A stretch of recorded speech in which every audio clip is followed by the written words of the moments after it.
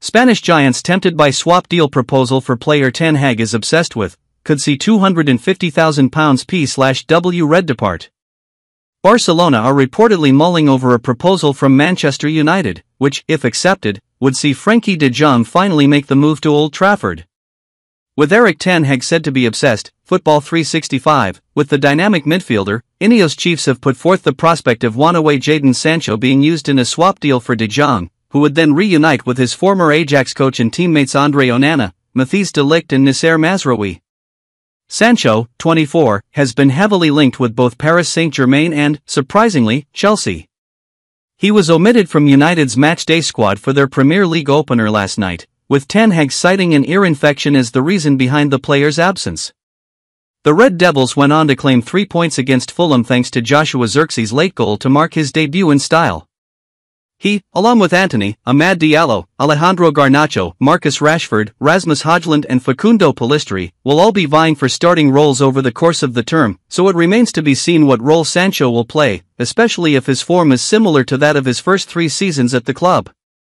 Nonetheless, the decision of the winger's potential La Liga switch now lies with Hansi Flick.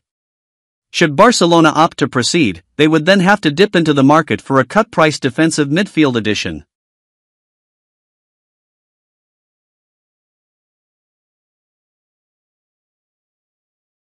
Manchester United send message of support to former player after scary injury.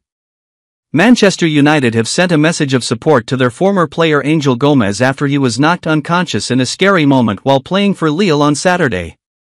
The 23-year-old has been at Lille since signing from Manchester United in 2020 and was in action on the opening day of the League One season at Reims. It was still early in the game when Gomes jumped and won a header before being hit hard and late while in the air by Amadou Koné of Reims. It was a straight red card for Koné, but the only concern of everyone in the stadium was for Gomes as he lay on the pitch unconscious. The game was paused for 34 minutes as the England under-21 international received the treatment he needed before being stretchered off the field. Lille confirmed on X while the game was still ongoing, Angel Gomes has regained consciousness and has been transferred to hospital. All our thoughts are with him. Manchester United, the club at which Gomes grew up, posted, sending love and strength to @Gomes_47, who has been taken to hospital following a collision while playing for Lille. We're thinking of you, Angel. Lille went on to win the match 2-0 thanks to goals from Bafod Diakite and Jonathan David, with Diakite holding up a Gomes shirt while celebrating his opening goal. Lille coach Bruno Genesio said it was a very, very scary moment, but the news since has been reassuring and he has spoken to Gomes. It was very hard. From the shock, I understood that it was serious, said the Lille boss. These are things that we should not see on a field. There are mistakes that can be excused. This one for me is not. We were very, very scared. The latest news is rather reassuring, but it is better to be careful. Angel asked if he was going to play on Saturday. It is a good sign if he has a sense of humor. For me, the match was secondary tonight. Why did I seem annoyed at the time? I wanted things to go much faster in the care. We knew it was serious. We knew it right away. I was angry, because it's hard to see one of your players on the ground. We spend a lot of time together, we're a family, and to see one of your players being attacked, because it's an attack, it's very difficult to live through. It was emotionally very hard to live through for the players and the staff. Some were on the verge of tears. Well done for managing to do the job, because it's never easy, and a big thought for Angel. We're happy to have some reassuring first news. Angel was conscious when he was evacuated.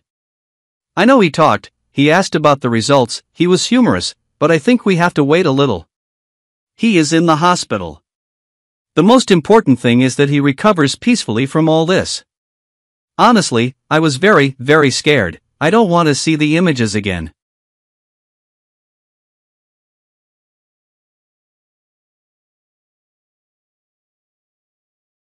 Ten Hag praises Man United player who almost left the club this summer.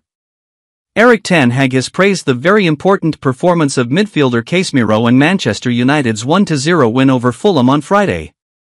The Red Devils made a winning start to their 2024-25 Premier League campaign with a late goal from debutant Joshua Zirkzee settling what was a difficult clash with the Cottagers. It took until the 87th minute for United to make the breakthrough, and before then, Fulham missed multiple opportunities to pick up a shock victory at Old Trafford. Things could have been very different for United were it not for the performance of Casemiro.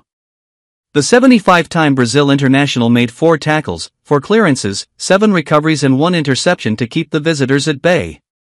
On the other side of the ball, meanwhile, Casemiro was at the center of much of United's best play, creating 3 chances, including 2 big chances, and setting up Alejandro Garnacho to provide the cross for Xerxes' winner.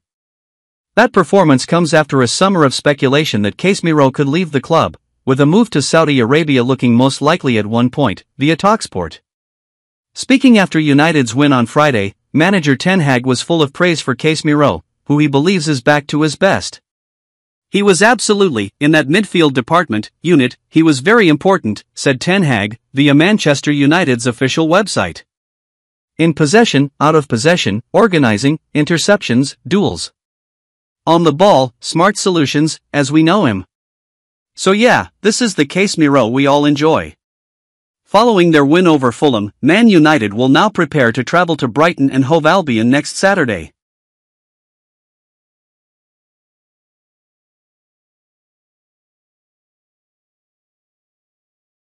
Erik ten Hag dealt injury blow as Manchester United defender spotted on crutches. A video of Manchester United centre-back Victor Lindelof has surfaced, leaving doubt around a speedy return for the Swedish defender.